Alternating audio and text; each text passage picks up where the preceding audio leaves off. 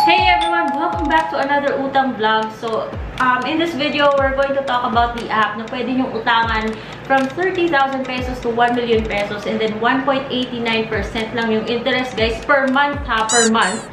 And then monthly po yung terms niya. So, hindi siya pa 7 days lang. No-operate siya ng isang bangko and therefore, it's regulated by the Securities and Exchange Commission and Bangko Sentral ng Pilipinas. So, maganda yung app nito guys. That is, kung pasado ka. Kaya in this video guys, ipapakita ko sa inyo yung mga screenshots, step-by-step process para mas makapag-prepare kayo para walang bokya. So if you want to learn more about this app then, please stay tuned.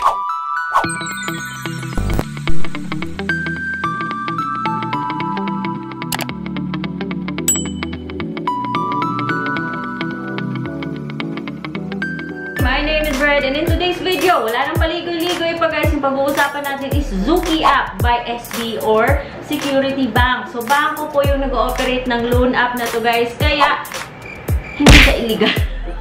Siyempre, because bangko siya guys, si bank is assured na nagpo-follow sa mga rules and regulations when it comes to financing activities. Announcement, meron akong pa Gcash. So, yung first na mag-comment, bibigyan ko ng 15 pesos na Gcash. Pag nag-comment ka, paki-refresh muna para ma-sure mo na ikaw yung first na nag-comment. Para walang tampo-tampo guys. Kung sakali man hindi ikaw yung first na nag-comment, then be sure to watch out for my next video. Baka sa next video ko, ikaw na yung first. So, we'll be doing that for the rest of December. Please take note that this video is not sponsored. This video was made based on my personal experience for the purpose of showing screenshots. So, instructions guys.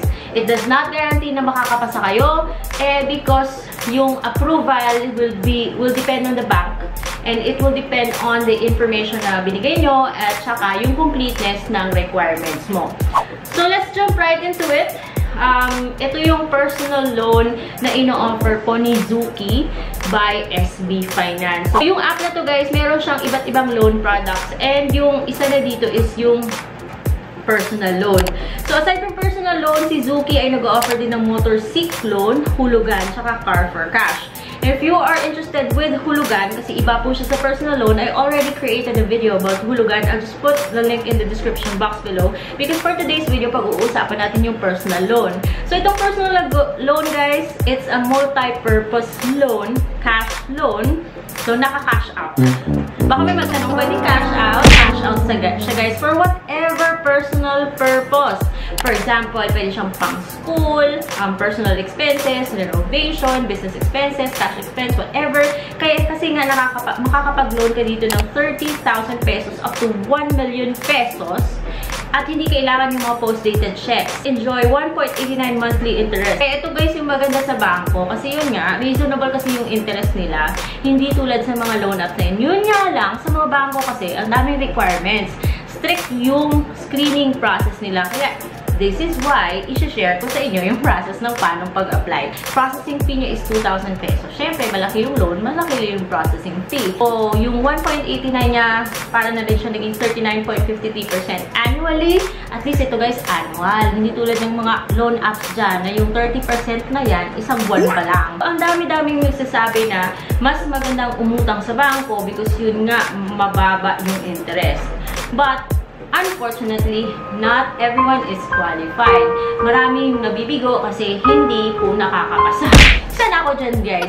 So, if you stick around to the end of this video, i-share ko sa inyo and i-explain ko sa inyo yung reasons kung bakit na-reject ka. I-download mo dapat yung Zuki app and then create ka ng account. Now, kung gusto mong malaman kung paano mag-create ng account, diniscuss ko na siya sa previous video ko kung saan kinover ko po yung hulugan. Puntahan nyo na lang yun doon for the process of how to create an account dito sa Zuki app. Click mo yung personal loan dun sa taas.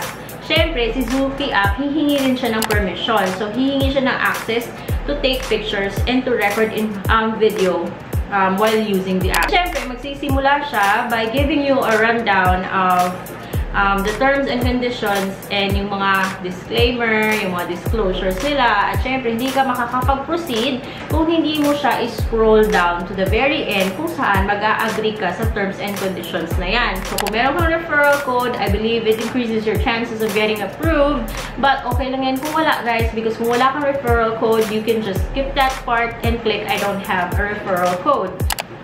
Next is, syempre, hihingin niya yung personal information mo.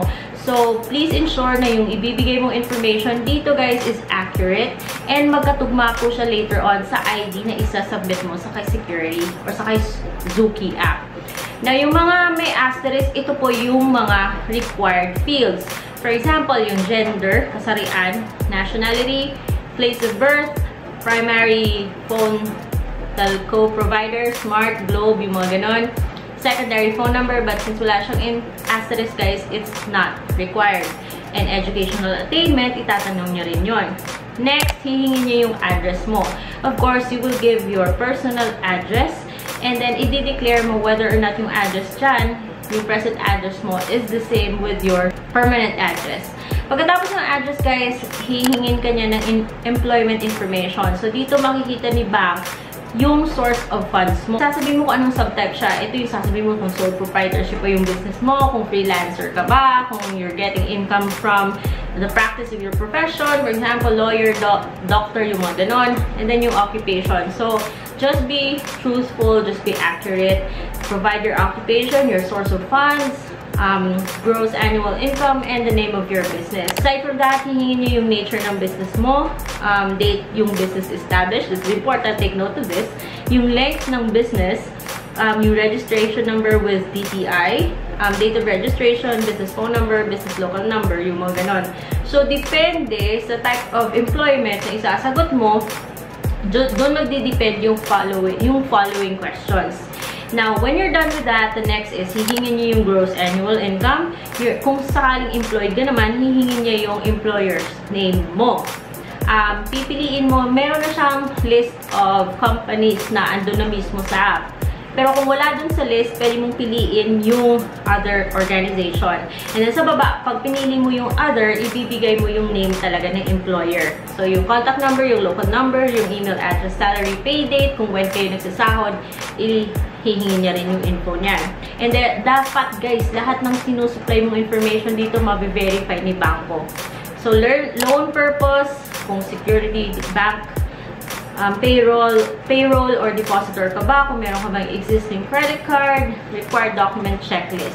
Now, based dun sa mga information na sinupply mo, dun magbabase kung anong yung documents na hihingi niya sa iyo. For example, kapag employed ka, guys, syempre, hihingi po siya ng company ID, ng payslip, or ng bank statement. Syempre, hihingi din siya ng proof of billing and yung proof na meron kang account with Security Bank. Kung sakali yung sinabi mo naman is self-employed ka, syempre, hihingi niya yung mga DTI, churva, yung mga business registration. Yung ITR mo, hihingi niya yung mga stuff like that, guys. So, yun, i-upload mo lang dun sa app. Make sure it's in JPEG format and hindi masyadong malaki yung file size. So, yun yung mga screenshots, guys, yung mga information na hihingi ni SB or ni Zuki app sa inyo. So, just make sure na accurate, walang wrong spelling, and lahat ng information na sinupply mo dun is supported by the documents that you will later on upload. Kasi importante talaga na accurate yung information, magkatugma yung mga information na pinaglalagay nyo dyan, guys. So, pag nabigay nyo na yung mga info na yon, yung next page, hihingin po niya sa'yo yung loan details na. Pwede mong i-move lang yung slider para ma-set mo yung amount na gusto mong utangin. So, yung minimum dun is 30,000 pesos, tsaka yung max daw is 5 million.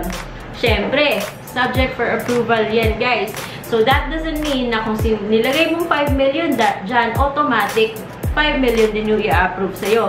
Kasi titingnan din ni banko kung pwede ka bang pahiramin ng ganong kalaking amount. Sa baba, merong loan tenor or ito yung terms. So, kung gusto mong 12 months, 24 months, yung mga ganon ba. Kaya sa baba, makikita mo yung indicative interest or indicative amortization mo. Parang bibigyan ka niya ng idea kung ilan yung loan na principal, including the interest, at magkano yung babayaran mo every month. So, good luck. Just click next if napili mo na yung loan amount tsaka yung length or loan tenor. So, next is papipiliin ka niya kung saan mo gustong ipadala yung loan. Again, it's very important na accurate po yung information na ibibigay nyo. Kasi yung ayaw nating mangyari is mapunta sa iba yung perang inutang. So, next, magde-declare ka if meron ka bang existing loans. Other existing loans, for example, sa BillEase, yung home credit, yung mga ganon, yung mga credit card mo, yung ganon. And syempre, kahit hindi mo sabihin, malalaman pa rin yan ni bank. Then, sasabihin niya na application is submitted. Bibigyan niya ng reference number, yung loan amount na in-applyan mo, yung summary kumbaga, tapos kung how long mo siya babayaran, say for example, 12 months, tapos yung interest na charge niya sa'yo monthly. Makikita mo yan sa summary. How long does it take for the bank to come up with a decision whether or not pauutangin ka o hindi? Unfortunately, guys, hindi ako pumasa. And right after ko siyang sinabit, sabi ni bank sa akin, decline po ako, guys. Alam ko, marami sa atin yung sasama yung loob kasi ba't hindi ako pumasa, malaki naman yung income ko, yung mga ganar na mga drama ba. Here are the reasons kung bakit nadidecline tayo ni banko, guys. First of all, let's start with the obvious. Baka masyadong mataas po yung loan na ina-applyan sa ating income. So, syempre, si bank also wants to make sure na kaya ng sweldo natin or ng income natin bayaran yung monthly payments. Say, for example, 50,000 per month lang yung income mo. Tapos, dun ka nag-apply sa 5 million. Most likely, sasabihin ni bank na mababa pa yata yung income mo para ma-handle mo yung 5 million. Next is, baka masyado ka ng maraming utang. Remember na banks have access to, banks are accessing parties sa CIC, guys. Which means, pwede nilang silipin yung ating mga credit history.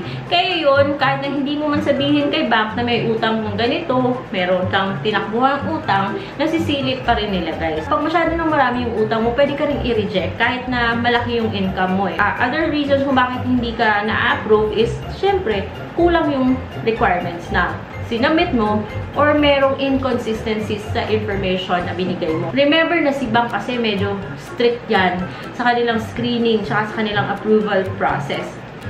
And then finally, para naman dun sa mga business or may mga business tsaka self-employed. And I think ito yung reason kung bakit ako na-decline. Unfortunately, yung business ko, hindi pa naman siya umabot ng 5 years. Kaya, kung employed ka man or kung may business ka man, maganda na matagal ka na sa ganitong industry. Kung may business ka, 3 or 5 years or more, just because may business ka kasi, that does not mean na kumikita ka na. Kaya yun, medyo maselan si bank. Kaya, kung hindi pa matagal yung business mo, pwede ka rin niyang i-reject. Same with employees, guys. Kung hindi ka pa regular, kung hindi ka pa matagal sa company, maaari ka rin niyang i-reject or i-decline. Kapag na-decline ka, you have to wait for 6 months bago ka mag-apply ulit. By then, dapat yung mga existing loans nyo ngayon is somehow bayad na, konti na lang yung binabayaran yung loan. And silipin nyo na rin yung credit report nyo dun sa CIC. Punta kayo sa website ni CIC para malaman kung paano kayo makakuha ng copy of your credit report. So, I hope guys na yung mga screenshots na shinare ko sa inyo is makatulong para mas makapag-prepare kayo sa pag-apply ng personal loan kay Security Bank. If you have other tips, feel free to share them in the description box below and watch out for my next video. Again, yung first na mag-comment, merong 50 pesos na Gcash sa akin. Paki-refresh na lang kung kayo nga talaga yung first na nag-comment and let's communicate through email kung kayo yung first. So, i-refresh para walang tampo-tampo, guys. And I'll see you on my next vlog. Bye!